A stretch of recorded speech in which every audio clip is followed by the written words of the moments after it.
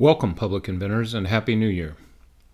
I am happy to say that Public Invention now has 4 volunteers, although I am the only one working full-time. Most of my work has gone into the Tetrabot Glusbot invention, and along with the help of Evan Bartleson and Joshua Hannon, the Tetrabot has been making fantastic progress, and I'll post a video about that soon. But I recently took a break from working on the robot to reconstitute one of my 29 ideas or inventions that I have published at GitHub. You can see them here under the Ideas folder in the PubInv organization and PubInv repo at GitHub.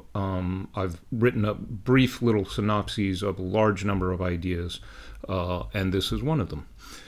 I actually developed this idea about 25 years ago when I was in graduate school, when the computer technology to render it was much less ubiquitous than it is today. The basic idea is to build a colored writing system where the letters, instead of represented as monochrome glyphs, the graphemes are little blocks of color, one on top of each other, which to me remind me of little military ribbons, for example. There are 3 reasons why you might want to do this. First of all, it looks pretty.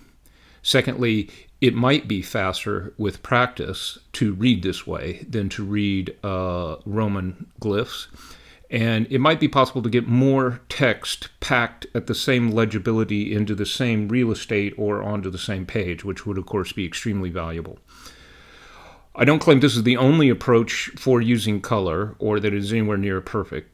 Like everything done by Public Invention, this is offered free to the world under either the GNU Public License or the Creative Commons Share-alike Attribution License, so you are free to take it and create derived, and in this case perhaps better, works. As you can see, I'm using the idea of using little blocks of color to stand in for the Roman alphabet. I use one block on top of another so that your eye can scan along the central line, hopefully quickly. I've got a very limited palette of 5 colors to provide as much color hue separation as possible. I found that punctuation, which you can see over here in the poem Ozymandias, the little commas and other punctuation, is logographic, and therefore I do not attempt to represent punctuation with color. And likewise, capitalization in English is a little bit of a visual cue, perhaps not as important as it is in German or some other languages, but I represent capital letters with slightly larger letters. So here is my little map of the alphabet. So a capital is represented with the same colors but slightly larger, as you can see in some of the first words which are capitalized in the poem over here.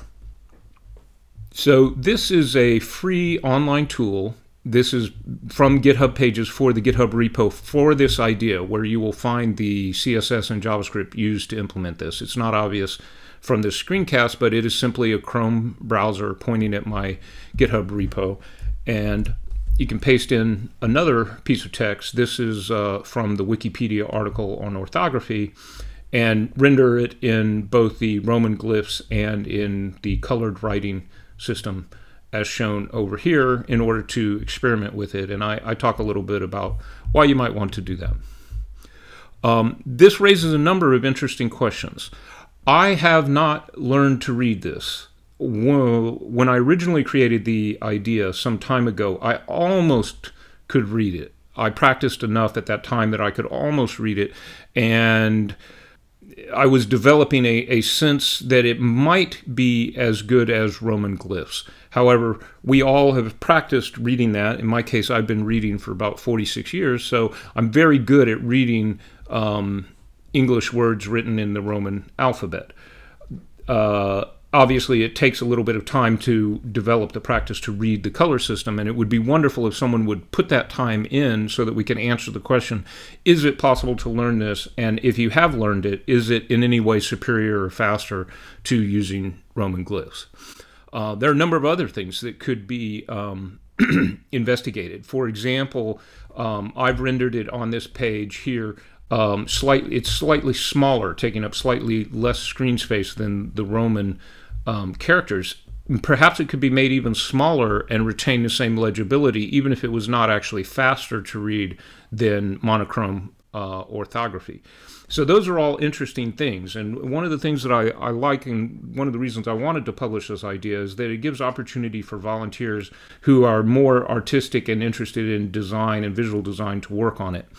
You don't have to know that much about computer programming to explore these ideas. This is rendered in JavaScript and CSS. You have to know a little bit about that if you wanted to integrate it on a different page. But I, of course, am happy to help you with that. One of the things about being dedicating this portion of my life to just trying to make inventions which I give away for free is that it's a little bit lonely. And so I would love to collaborate with someone if they were interested in this idea, either as providing my services to program up their ideas or work on it, or to brainstorm other ideas. So if you're interested in this invention, you can fork it at GitHub and play around with it. Because of the license I published it under, you don't need my permission to do anything more with it. You're welcome to continue forward with that as long as you do not attempt to patent it or monopolize it. But I would prefer that you contact me and talk to me about it so that we could brainstorm and perhaps develop a little research program together. That would be a lot of fun for me, and I'd be willing to devote a certain amount of time to that. So this is one of many inventions which have been published. This one is better developed than some of the other ones that I have talked about here at my GitHub repo as part of Public Invention. Have an awesome 2017.